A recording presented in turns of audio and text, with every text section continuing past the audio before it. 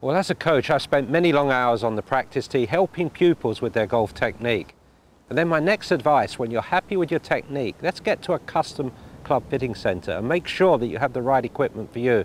You need to know that you've got the right flex of shaft, the right loft on your driver, and the right swing weight so the clubs feel correct when you hit them. If you're not doing that, you're giving away an advantage, perhaps to your playing partners and opponents who are doing so themselves. So if you look there at the Mizuno fitting centres, they'll take care of you and make sure you have the right equipment to do the job, the right tools that you need. Now, I've chosen myself MP600 driver. It's got the fast track technology. It's the latest and greatest version of what you can do to help control the golf ball.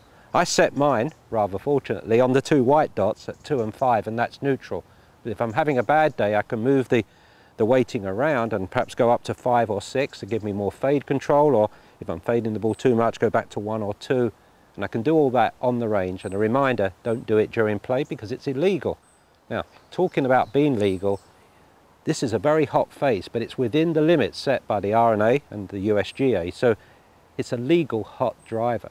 And then looking at the top of the club, it has a very, very thin top crown to it, so that allows the weight to get into the bottom of the club where it can be more effective for you.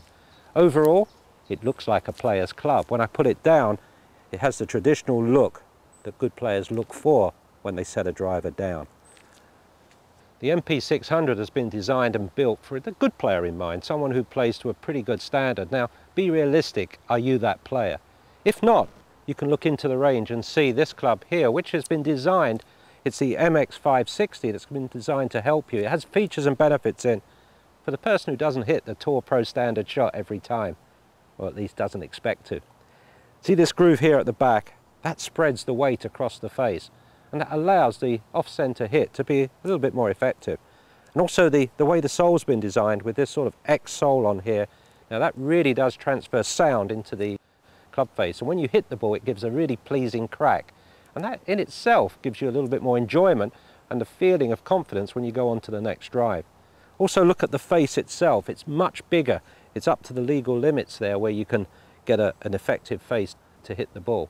And the key word to using this club, it is effective, because on the top here you get all the top crown line here, all the energy pushed forward into the golf club. So the design has been to make a club for you. If you're not hitting the ball out the middle every time, you'll still get good results.